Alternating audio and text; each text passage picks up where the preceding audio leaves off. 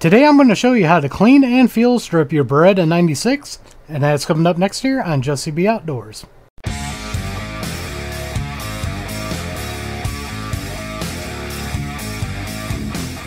Welcome back everybody, and don't forget to like, share, and subscribe, hit that notification bell, leave a comment down below if you like videos like this. First off, I'd like to thank my pastor Chris once again for loaning us this gun to do videos with. So now what we're going to do is a cleaning video with it, because I need to get it cleaned up and get it back to him. So what we're going to do is I'm going to take it over to the table, show you how to field strip it, clean it, and then we'll finish it up at the end. So let's go ahead and get started. Now that we're at the table, the first thing we're going to do is show clear on this. So we're going to open this up here. You can see nothing in the chamber. No magazine in the gun. This gun is safe to handle. We will decoct that here. Now on all the Beretta 92 and 96s, you got this button right here on this side. Then you got this lever right here to pull down on the other side. You just push that button, pull that lever down, and then your slide pulls forward, and we take that off here. Now to continue field stripping, you got this spring and recoil spring guide rod. I hold my hand over it and I push forward and up with my thumb and pull that out, and then you got your recoil spring and guide rod right there. And then to get the barrel out, you got this little button here, push that in, and I use my fingers from up underneath and push up on it and separate the barrel, and that's all there is of field stripping it. Now today we're going to try out this Professor Pugh CLP that was sent out to me. This gun was clean before I shot it, and I only put about 70-80 rounds through it because that's all I had of 40 that I reload for. So we're just going to do a quick clean like this. It shouldn't be that dirty. So we're going to try this out, and the first thing I like to do is I like spraying some down the barrel and letting this sit while we're using it. Make sure it's dripping out there like it is. And I just like letting that sit and break everything up that's inside of there. Then the next thing I'm going to do is I'm going to spray the rails with this on both sides of the slide, and then where they make contact here, just a couple little squirts on there. Magazine well right here, you get some goop and a little bit in there, and I'm going to let this sit for a minute so it breaks down all that carbon and goo and get it nice and broken up. Now what I'm going to do is I'm going to start with the frame here and start wiping it down. I just got an old t-shirt here I got cut up. I'm just going to wipe all this down on here, get this cleaned up and all wiped off. It hasn't had many rounds through it, so there's no real big need to go through a detailed cleaning. I might grab one Q-tip here and take it to the rails, and that'll probably be about all I do to this because it's not that gunked up. Like I showed in my Beretta 92S video of cleaning, if this was real gunked up, you would take a brush, a nylon brush, and knock all that carbon off after it's set for a while. No need to on this one. So let's go to the next step. Now just to show you guys real quick that it wasn't that dirty, I'm going to put a Q-tip here real quick. Just wipe those down real quick. And you can see it's not really that dirty because I didn't put many rounds through it. I'm going to get this cleaned up and we'll move to the slide. Now once again on the slide here, what we're going to concentrate on is the rails. And then right down in this channel right here, you can see there's a couple of channels right down in here. You want to clean up in those. Once again, I'm just going to wipe it down real quick with this old t-shirt rag. And then what I'm going to do after that, after I get that all cleaned up, I'm just going to grab a Q-tip here and go down the rails here. Clean those out. You can see the rails are a little bit more dirty on these, but we want to get those cleaned out. Go to this other side here and show you how dirty this gets there. And there you go. You can see it gets kind of dirty there. And then another one I want to do is these channels right here. Go in there. Get those cleaned out. You can see those get pretty dirty here. Get those all nice and cleaned out. And then another area I want to work on is the breech face right here.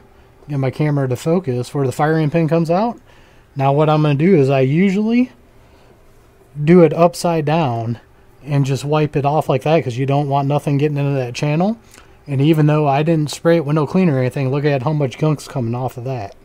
So I'm going to finish this slide up here and then we'll move on to the barrel.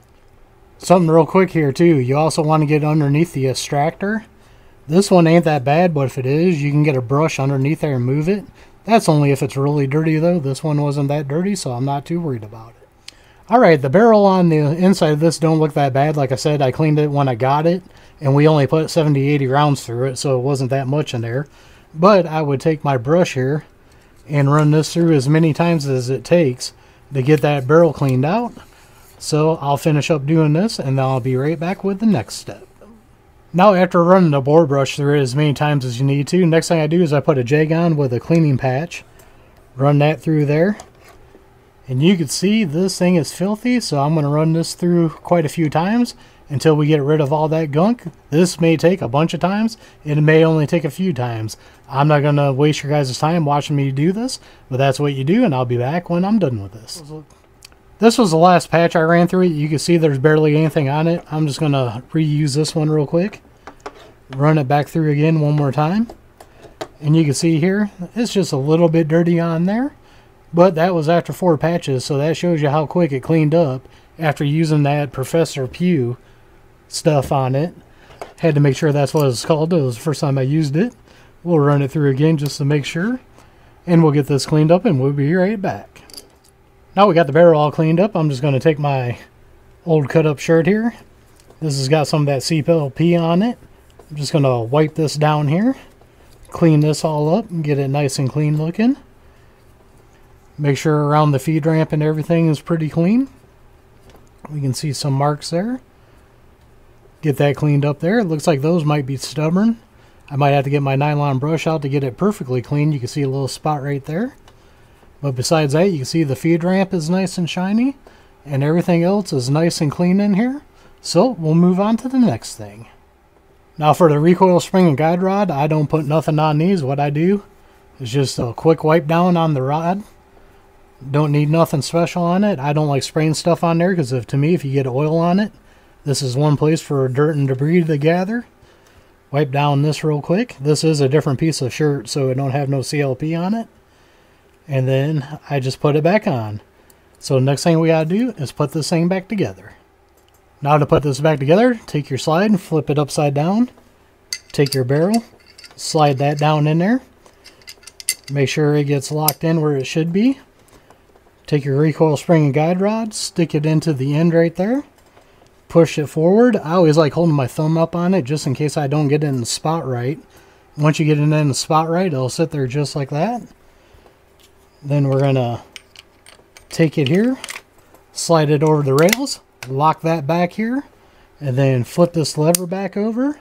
Then we're going to drop the slide, function check it right here. You can see that everything's working, and now what I'm going to do is I'm just going to take a rag that had the CLP on it, and I'm going to wipe this all down, and that's everything you need to field strip and clean your Beretta 96. Now, like I say in all my cleaning videos, this is how I clean a gun. Not everybody does it the same way. That's fine. Everybody does stuff different. This is the way I clean it, and this is what I'm showing you. So I hope you guys enjoyed this quick little video on how to field strip and clean your Beretta 96. I would like to thank my Pastor Chris once again for sending this gun out to the channel. And I also would like to say that Professor Pew, that cleaner I used right now, I just wiped that all down. I didn't even put nothing in the rails. And I just want to tell you guys right now, this thing still feels smooth as butter. Even though I let that sit on there and wiped it down, I didn't put no oil on this or anything. And it is still buttery smooth. Chris, this thing is cleaned up and all ready for you to run it.